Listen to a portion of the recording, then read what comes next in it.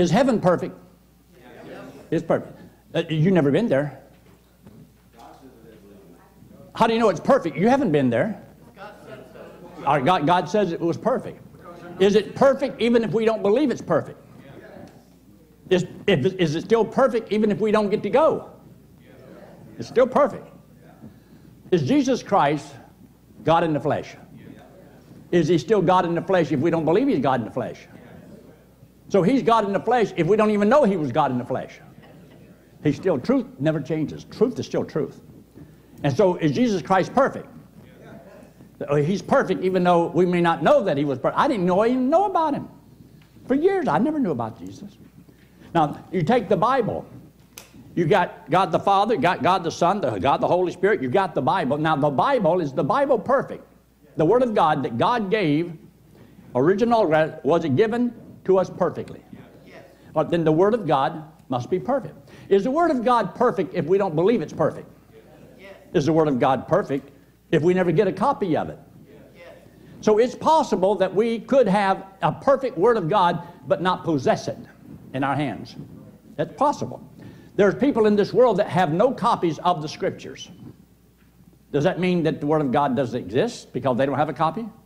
No, it still exists. It's still good. It's still perfect because that's how God says he would preserve his Word, and his Word has been preserved. But can man add to the Word of God, take away from the Word of God, and corrupt the Word of God? Now, we have a lot of versions that are corrupt versions. So it's still the Word of God, but there's people who corrupt the Word of God. Now, just because people corrupt the Word of God, that means that we don't have the good Word of God anymore. We still have the Word of God. Whether it's in the original that God had when he first gave it, and I believe that he has a good copy up in heaven. Everything has been preserved. I believe whether it's the Hebrew or the Greek, we still got that. It's translations that sometimes we have a problem with. I do not believe that the men that God used to, give us a King James Version, I don't believe they were inspired of God. I don't believe in double inspiration. I believe they were translators. That's all. They were translators. It wasn't given to them by the Holy Spirit guiding each one of those men that wrote the King James. I don't believe that. Of course, I get accused of a lot of things, but that's okay. But I do want you to see and understand this.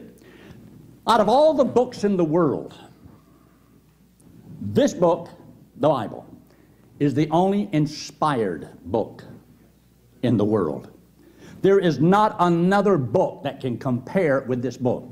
Now, in the beginning, when God took the dust of the ground and he formed a body, and the Bible says, and he breathed into his nostrils the breath of life, and man became a living soul. So man became a living soul because God breathed life into him. When we study the Bible, remember this, the Bible, it says it's God-breathed. Inspiration, it's God-breathed. Means God didn't just have a book written. Otherwise, it would be just like a history book, a biology book, a chemistry book, or some other book. God breathed into this book. This book is alive. This book can give life. This book is, as the Bible says in Hebrews chapter 4 and verse 12. Anybody can quote that verse? For the Word of God is quick and powerful and sharper than any two-edged sword. What does it mean to be quick? Alive. Now, either it is or it's not. God breathed life into this book. This is a living book. It can give you life.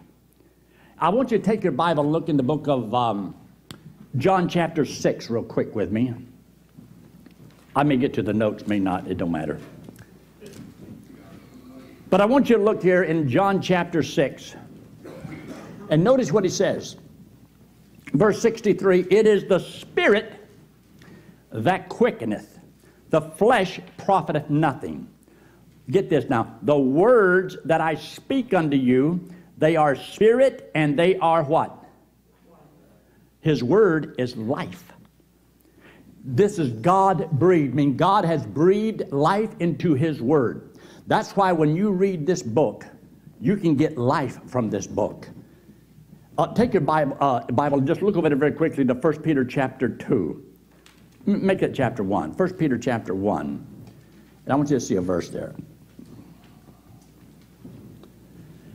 In verse 23 of 1 Peter chapter 1, as he talks about being born again, not of corruptible seed, but of incorruptible by the what? Then if you're born by the Word of God, then the Word of God must have life in these seeds. The Word of God is life. Sometimes we think it's just another book. When you approach this book, this is God's book. This is divinely inspired. And that's why it's so important. And it's written by, most people say, between 35 and 40 people over a period of 15 to 1600 years. And I believe that. It has historical, scientific, and prophetic accuracy. It doesn't necessarily look upon as a medical book, but when it touches on it, it's going to be accurate. When it touches upon history, it's going to be accurate. And when it touches upon prophecy, it's accurate. The Word of God can be trusted. And another thing is the Word of God is so simple and easy to understand once you've been saved and you have the Holy Spirit indwelling you. And a lot of the scriptures is sermons and stories, illustrations.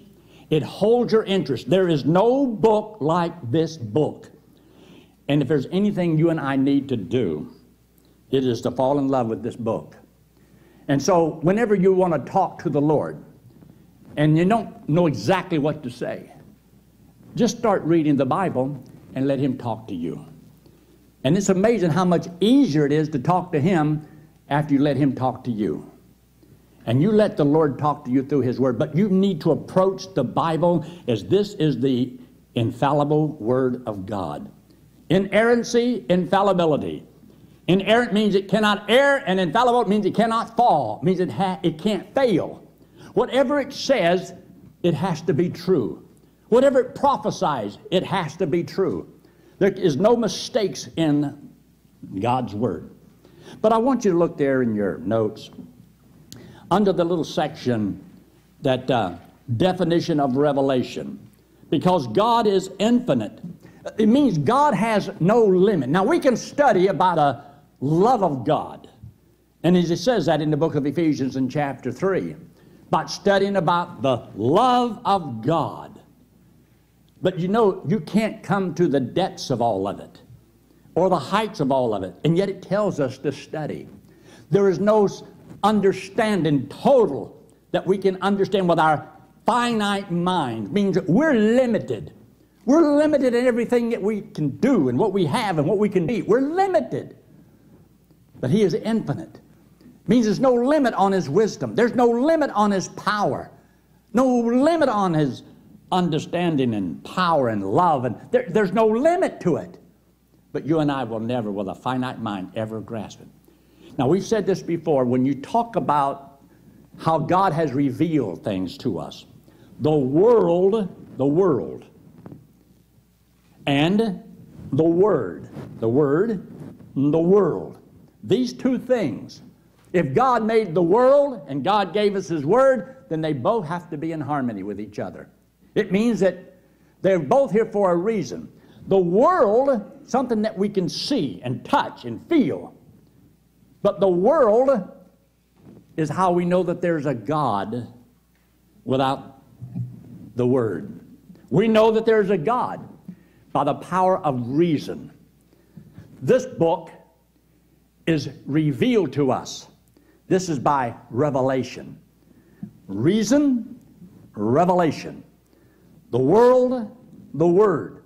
So God has given to us a way that man can know God.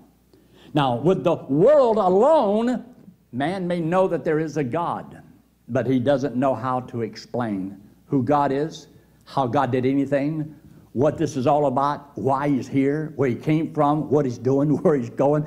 He has no answer, so he has to make it up in the vain imagination. But this book is given to us so that we can know. And he talks about, and the eye hath not seen, ear hath not heard, neither has entered into the heart of man the things which God has prepared for them that love Him. But God hath revealed them unto us by His Spirit. Yea, the Spirit searcheth all things, yea, the deep things of God.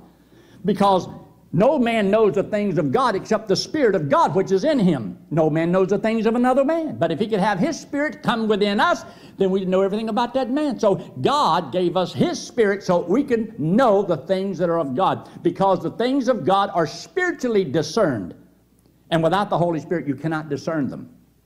So God has blessed us and given us his word. And you'll notice in that verse when he says, but of incorruptible by the word of God, which liveth.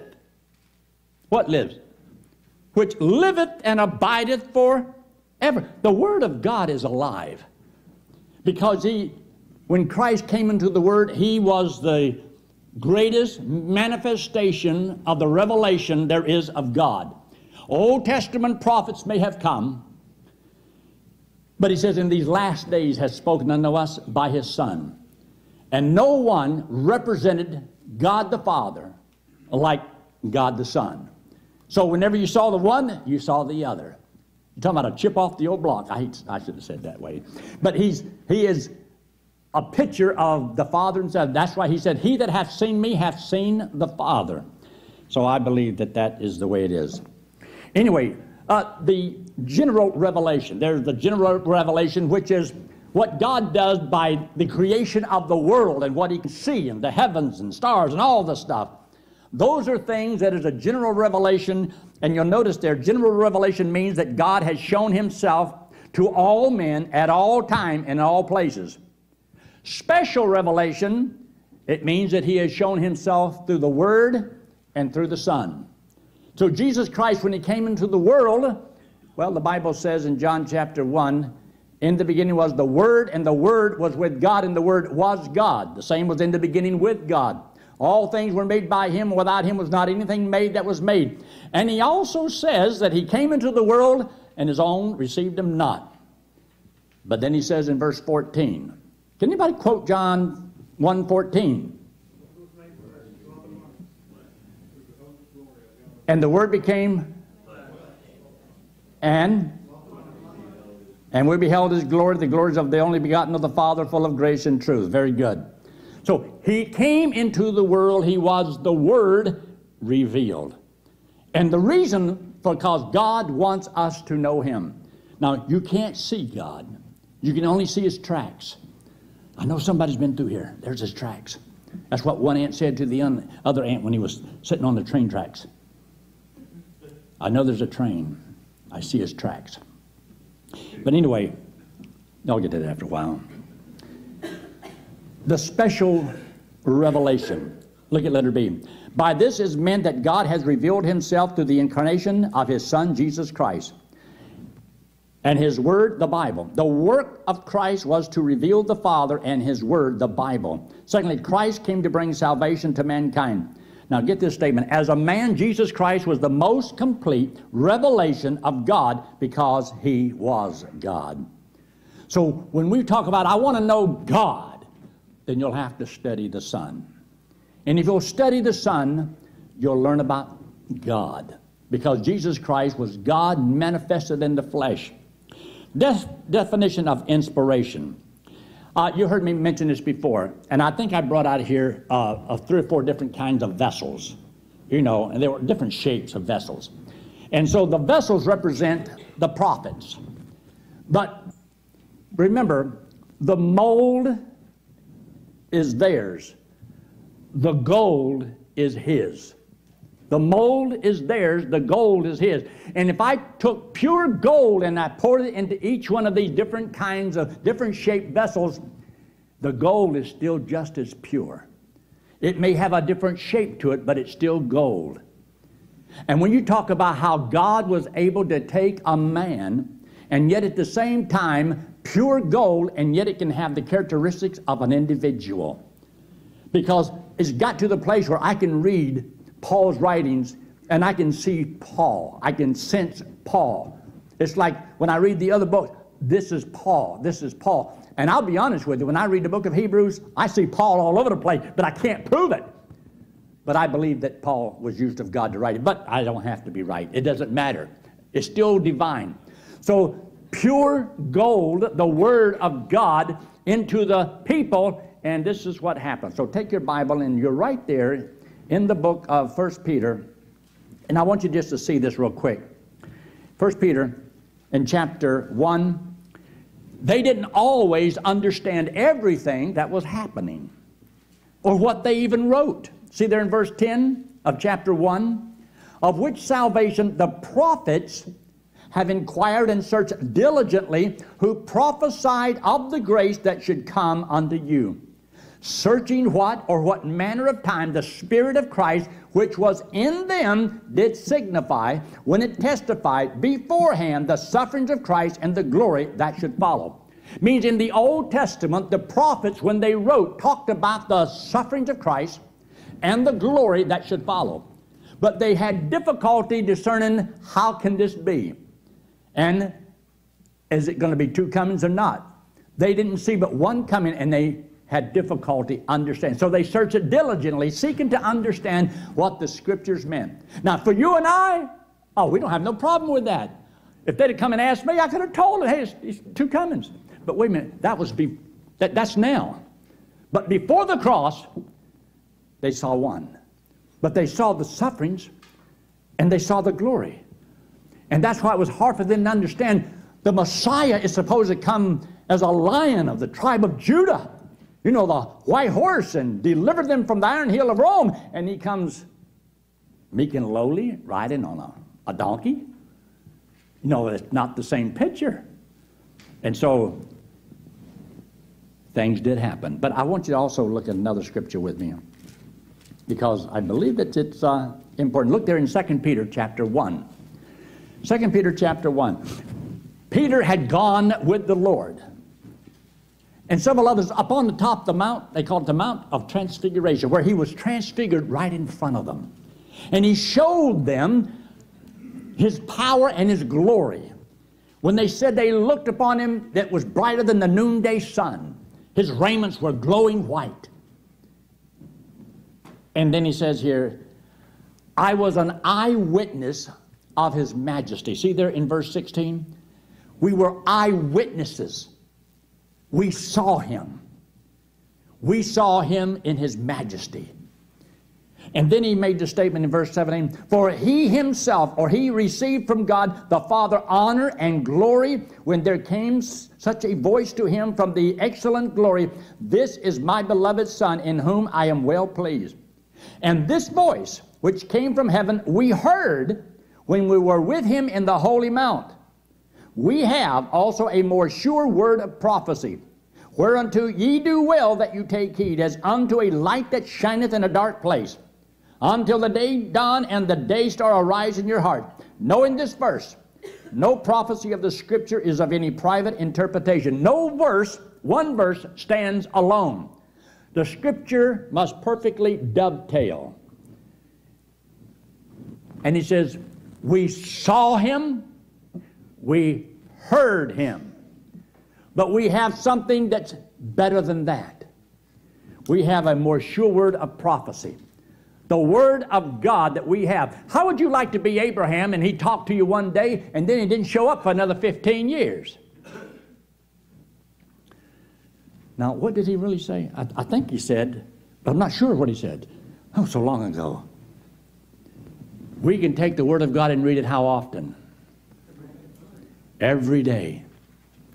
And this Word that we have here is just as good and true and real as what he said when he was talking to Moses, or when he told Abraham what to do, when he told David what to do. All these, they had nothing on us. They had portions. We've got the complete Word of God, and we ought to treasure it and be so thankful for it. The day may come where they may confiscate our Bibles. Did you know that it's to your advantage and my advantage if we would commit as much Scripture to memory as possible? We may wish that we had, if we'd have just remembered a little bit more, studied a little bit harder. Wouldn't it be a shame to get to heaven and Ruth walked up to you and said, hey, my name is Ruth. Yay, glad to meet you. Did you read my book? Huh? Well, you know, I was so busy I didn't have time. Oh, there's Ezekiel over there. Ezekiel walks up to you and says, hey, did you read my... Well, you know, you got me bogged down in all this temple talk stuff. I just couldn't follow it. I mean, I couldn't follow it at all. Or what about Isaiah? It was too long. Isaiah, you started off good, but it got so long. You know how many chapters you got in that book? And you'd be surprised. Now, you don't want to hurt their feelings when you get up there, do you?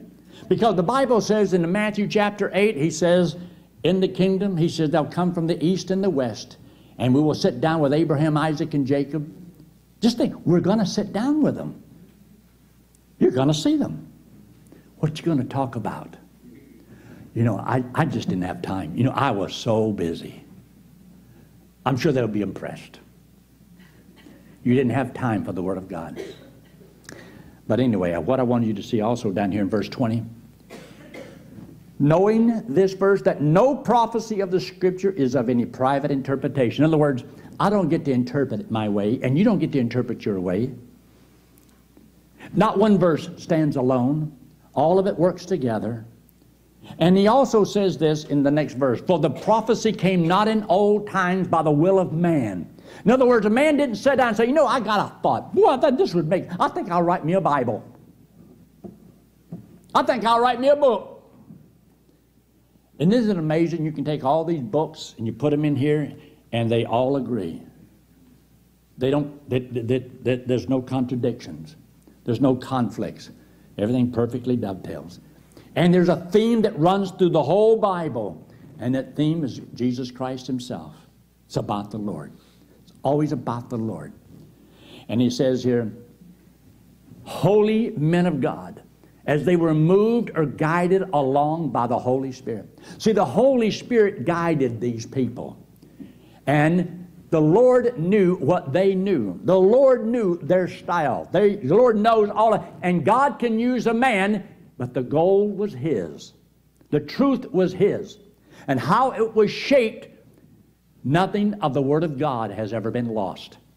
So God is able to preserve his Word the way he wanted it. And I believe we have got in our hands a copy of the Word of God. The Bible does not contain the Word of God. But what? It is the Word of God. So, if you will, I want you to look at a few verses, only because it makes so much sense if you just see these verses and what they say.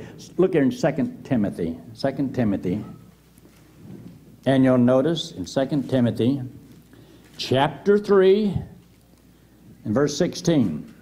2 Timothy chapter 3, verse 16. It's one that's in your notes right there, and you'll see this. All Scripture. I wonder if that would include the Old Testament. All Scripture. Would that include the New Testament? All Scripture is given by inspiration of God. It's all God-breathed. It means God has breathed life into his Word. When you believe what God's Word says, it gives you life. When you can believe what he says, and by faith, faith comes alive. That's what gives you action. That's what causes you to want to do something. Because the Word of God can change you and motivate you, do things for you. We limit God by our own limited thinking when we don't believe what he says. All Scripture given by inspiration of God, profitable for doctrine, what's right, for reproof, what's wrong, for correction, how to make it right, for instruction, and how to teach it right in righteousness, that the man of God may be perfect, complete, truly furnished unto all good work. In other words, the Word of God is sufficient to give every person exactly what they need to do the work that God wants them to do. This book. You know a thing that I noticed when I was going through some notes and thinking about this? The Bible never sends me to somebody else's writings. God's Word never sends me to somebody else's Word for authority. Now, you know, when a lot of preachers preach, they bring up a whole list of people from eons past, you know, as proof that this is true because Dr. John R. Rice says, Curtis Hudson says, Dr. Lee Robertson says, Dr. Cameron says, Ray Stanford says, Hank Lindstrom says, but I got news for you. They're not the authority. Neither is Yankee Arnold, neither is Bob Brooks, Bob Gilbert, Peter Armato. We're not the authority. There's one authority, this book. So very seldom do I ever refer to other people to try to prove my point, because they're not the authority. This is the authority. If this isn't it, then I don't have anything else to stand on. The Bible doesn't tell me to read and study some book that was written by some other man. Have you ever thought about that? I didn't think about that until today. I thought about that. I said, that's a good point. No, why in the world did it take me so long to learn something that's so simple? Look on the back of the page. The top of the page, doctrine taught in the Bible have unquestionable authority over the believer. Do you believe that? If this is the Word of God, there is doctrine that's taught in the New Testament. Doctrine, Bible doctrine, is like the bone structure of your flesh. What would you be able to do if you did not have any bones in your body? Have you thought about it? You would be one big blob laying on the floor. You couldn't talk, you couldn't walk.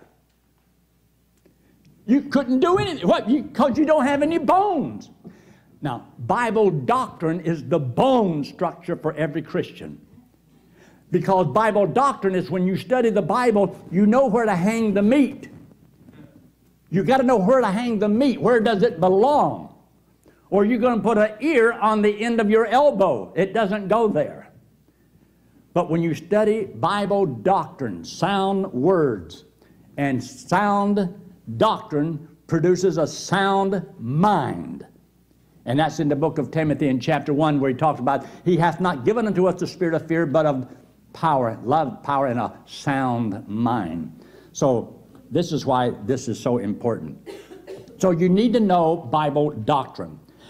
The words here, inerrancy and infallibility, means that the Scriptures are free from all error. Inerrancy, infallible, can't fail, can be said to be two sides of the same coin. Now, look at this, and we won't have time to cover all of this because I get more than I can cover. But you got some notes that you can read and look at later if you want to. But the witness of Christ, the Lord Jesus believed in and taught the inerrancy of the Old Testament.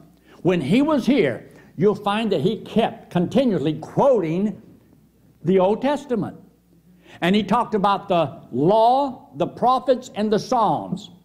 Now, that means that whatever's in the law and the prophets and the Psalm, he put his stamp of approval upon those scriptures. And so he makes this statement in Matthew 15.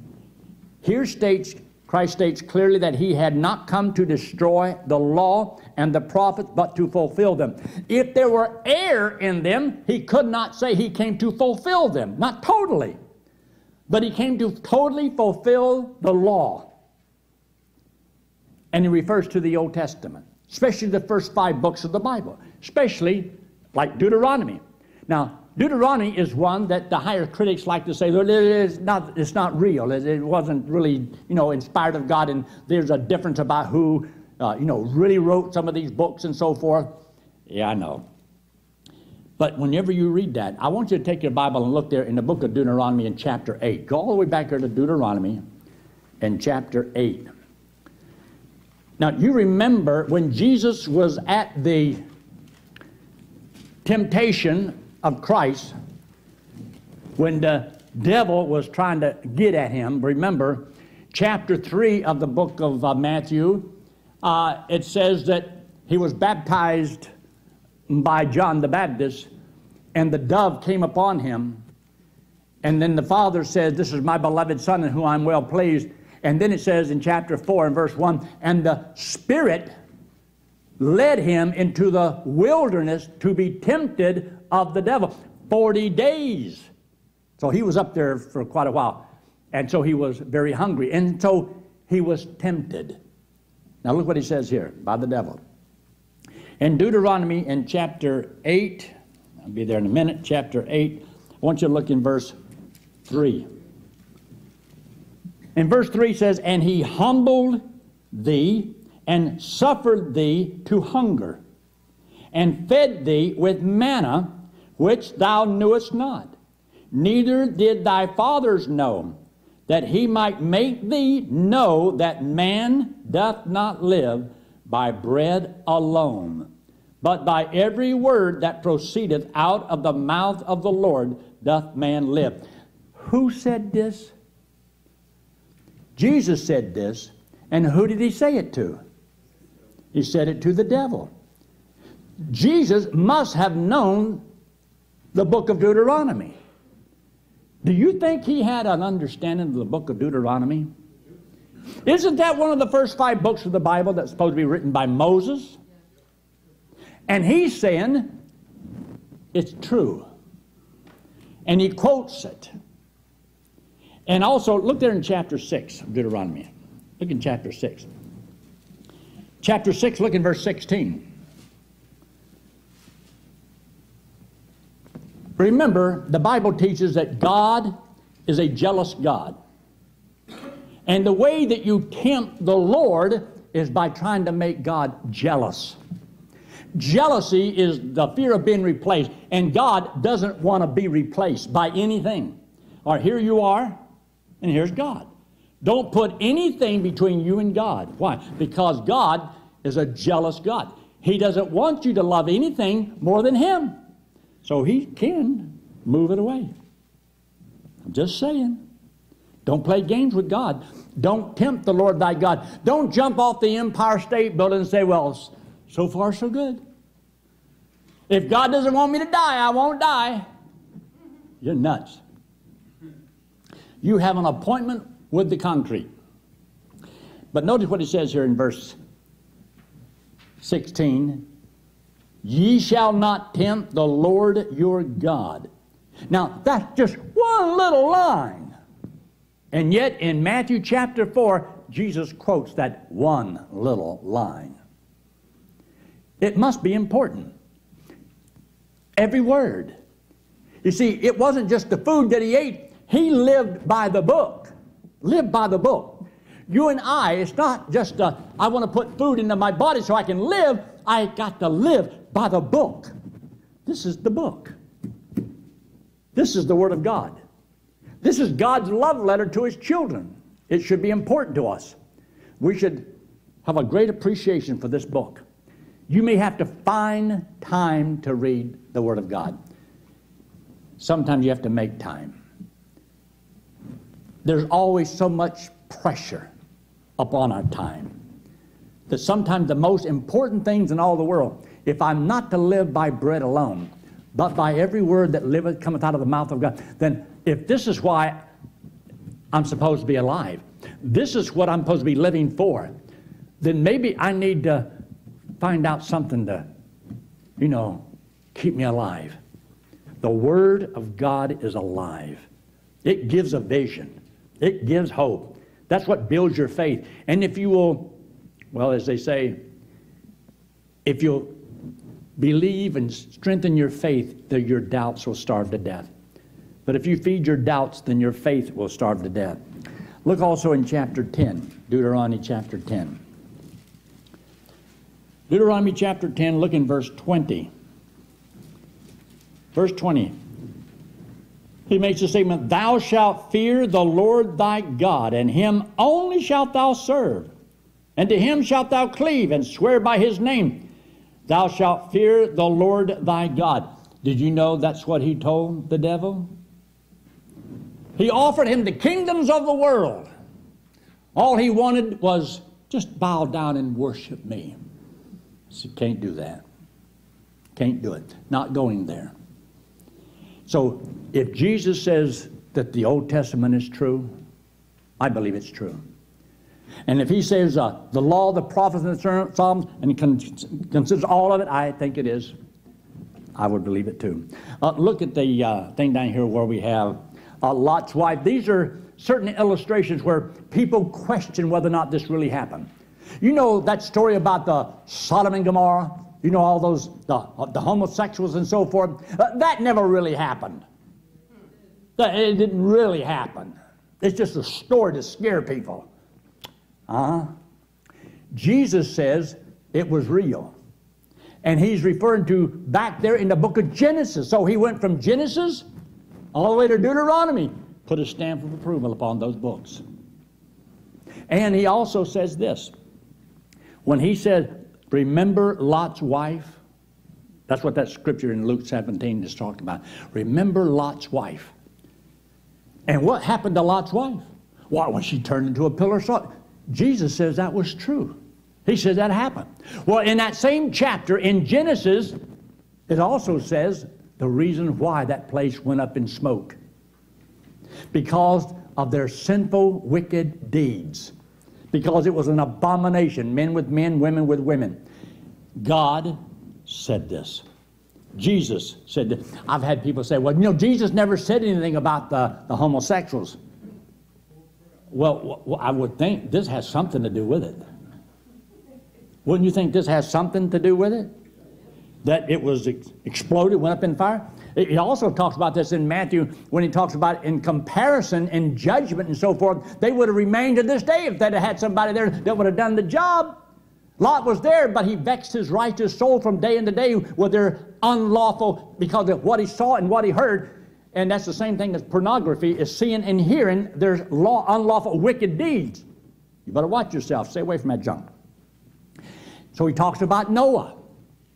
And in Matthew chapter 12, he says, an evil and adulterous generation seeketh after a sign, but there shall no sign be given to it but the sign of the prophet Jonah. For as Jonah was 3 days and 3 nights in the whale's belly, even so shall the Son of Man be 3 days and 3 nights in the heart of the earth. Matthew chapter 12. He puts a stamp of approval upon that.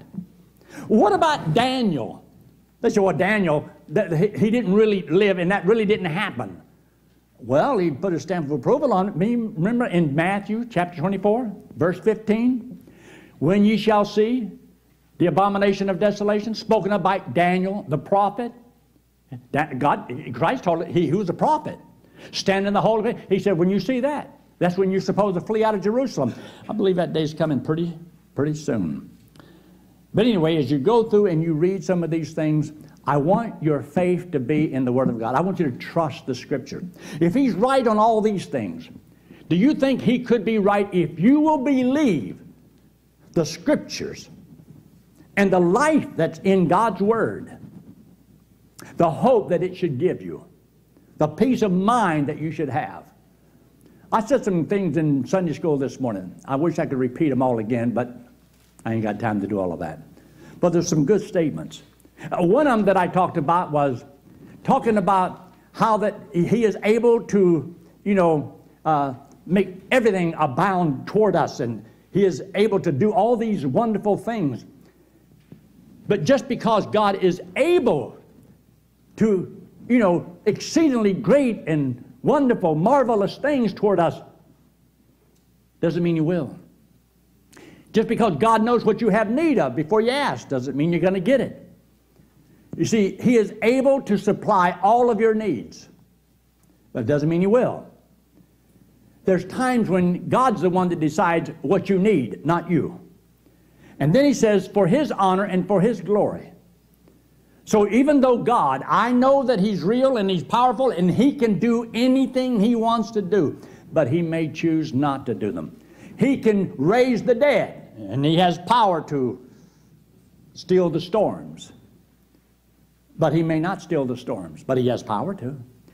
I'm just supposed to live my life knowing that he is able to do exceedingly abundantly above all that we ask or think.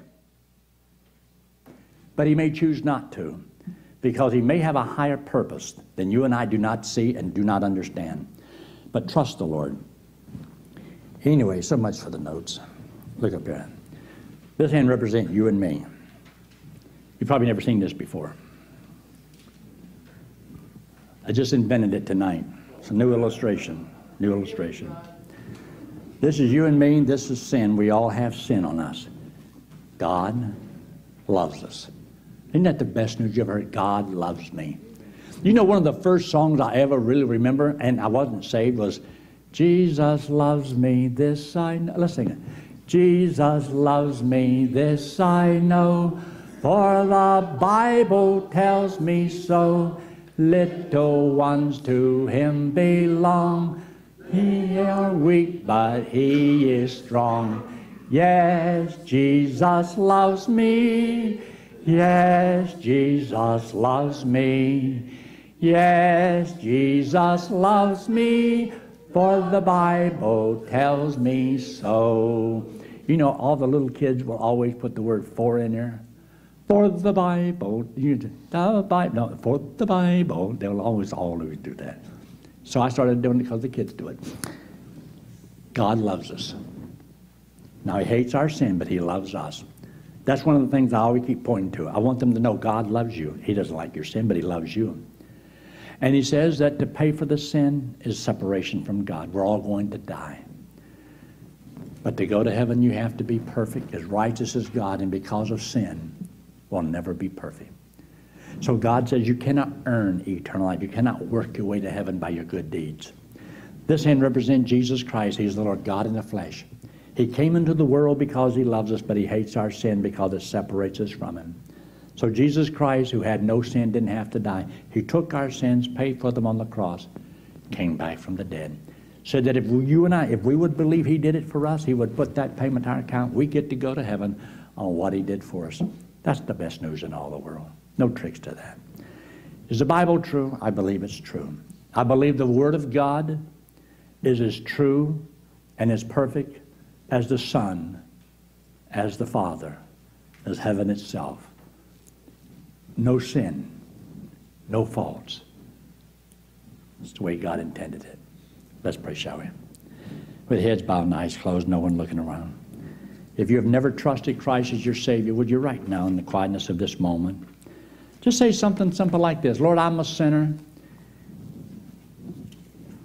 but I believe that when Christ died, He died for me. And I'm going to trust Him right now as my Savior. And friend, God said if you would trust Him, He would save you, give you eternal life. You can know that you're going to heaven when you die. You can't earn it. You can't work for it. It's a gift. For by grace are you saved through faith, that not of yourselves. It is the gift of God, not of works, lest any man should boast. I pray that each one of you here have trusted the Lord. But if there's anyone here tonight and you've never done so, maybe you've heard about it all your life, but you just never trusted the Lord, why not do that right now? You have no guarantee on life. But why not right now take advantage of this moment? Behold, now is the day of salvation. Today, this moment. And if you will trust Christ as your Savior, I'd like to pray for you. And I'm going to ask you just to raise your hand and put it right back down. Is there anyone at all? Say, yes, pray for me. I will trust Christ as my Savior tonight. If you're watching by internet, I pray that if you have understood what I've said, that you will accept Jesus Christ as your Savior. And if you will, right on the screen, it says, yes, I will trust Christ as my Savior. And if you do, God says He saves you, gives you eternal life. You become His child. You get to go to heaven when you die. It's a gift. Father, thank you so much for this time together. Thanks for giving us a good day, for blessing us. We thank you for the fellowship that we enjoy here.